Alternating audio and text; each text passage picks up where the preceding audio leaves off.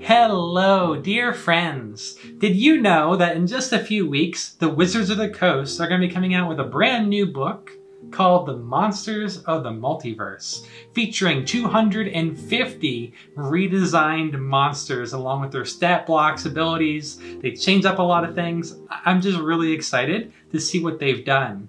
And if you are ready to jump ahead and learn about some monsters you can get your hands on right now from Wizards of the Coast and from some great homebrew, then stay tuned here on Fatale.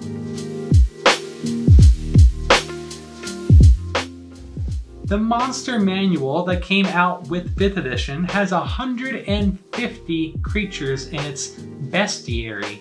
I know, I always want to call it a bestiary. But we can go much further. And in no particular order, let's jump into Volo's Guide to Monsters, which includes over 125 new creatures and their societies, cultures, how they think and work and how they interact with one another, including kobolds, which I did a video on just last week. One friend in particular from this book is the Kobold Inventor. You can choose from a wide variety of very interesting attacks and inventions that this kobold has come up with, including a skunk in a cage or a scorpion on a stick. You or your players might have been very excited about Dungeons and Dragons from Stranger Things, in which there was the classic Demogorgon, and you can find a variation of this creature in Mordenkaisen's Tome of Foes. This is a very high challenge rating creature, and it can have its own lair. You could build an entire campaign around the Demogorgon. It can inflict madness and insanity among any creatures that is within its sight or its lair, potentially. Also worth mentioning is Mordenkaisen's Fiendish Folio Volume 1, which contains 17 brand new creatures, including a fog giant. Yes, that's right, a fog giant. At will, it can create a fog cloud that it is completely immune to. What a great way to throw your characters for a loop and have them thinking on their feet a little differently. A recent addition is Fizban's Treasury of Dragons, which brings with it over 34 new creatures in its own bestiary, including many different types of dragons and dragonlings and drakes and things like that, but I'm really excited about the Horde Mimic. Do you remember in The Hobbit when Bilbo was going up against Smaug in its lair when it was all those piles of gold and he was trying to find the Arkenstone? This gives me those kinds of vibes. We also have the Explorer's Guide to Wildemount, which brings with it 20 of its own creatures, including the Gloomstalker. If you like the idea of a bat that can teleport to any place that it can see that's unoccupied, or can pick up a player potentially with its grapple, or additionally on top of all those things, could even be used by an enemy as a mount, then look no further than the Gloomstalker. The Mythic Odysseys of Theros, which brings with it 50 more creatures, including the two-headed Cerberus, and on top of that, the Underworld Cerberus. Depends if you want 2 heads at a lower challenge rating or 3 heads at a larger challenge rating. But I think the 2-headed one is pretty cool because it can spew molten rock from its mouths. Also, they have advantage against being knocked unconscious.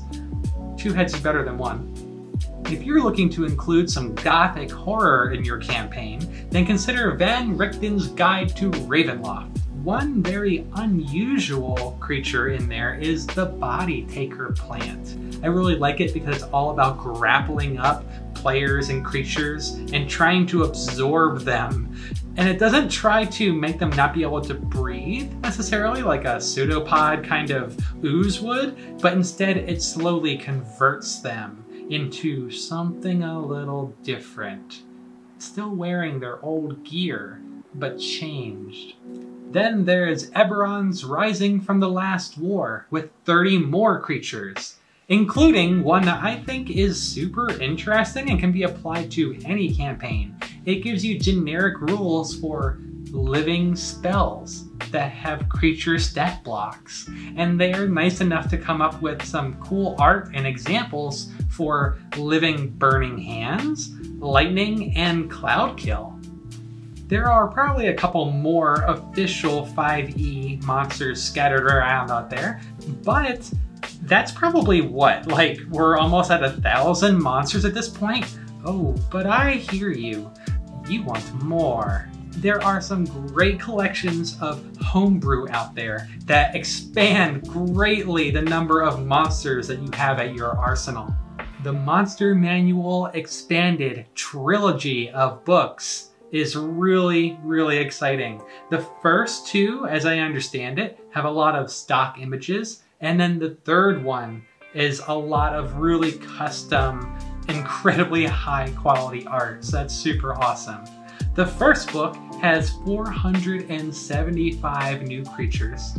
The second has 390, and then the third has 320 more. That's over 1,000 new monsters just in those 3 homebrew books alone. Kobold Press, they have 3 books of their own. 2 are already released with a third in the works called The Tome of Beast. Volumes 1, 2, and 3 each have 400 new monsters to choose from. An honorable mention, that's a Kickstarter happening right now, adds 6 new creatures of dangerous food. You heard that right. Check out the Kickstarter for Tiny Tome of Dangerous Food. And finally, if you don't want to go through all the hassle of getting all those different books, then consider signing up for D&D Beyond and checking out the homebrew section, where people are listing their own custom creations all the time. You can filter and sort through the list in order to really dig down and search and find exactly what you're looking for. There's never been a better time in terms of the plethora of creatures out there to throw at your players than right now to get into 5th edition. There's just so much official content and homebrew out there that is really high quality. It's just so much fun. I hope you can find some things that can really inspire your games. And thank you so much for watching. This has been Fatale.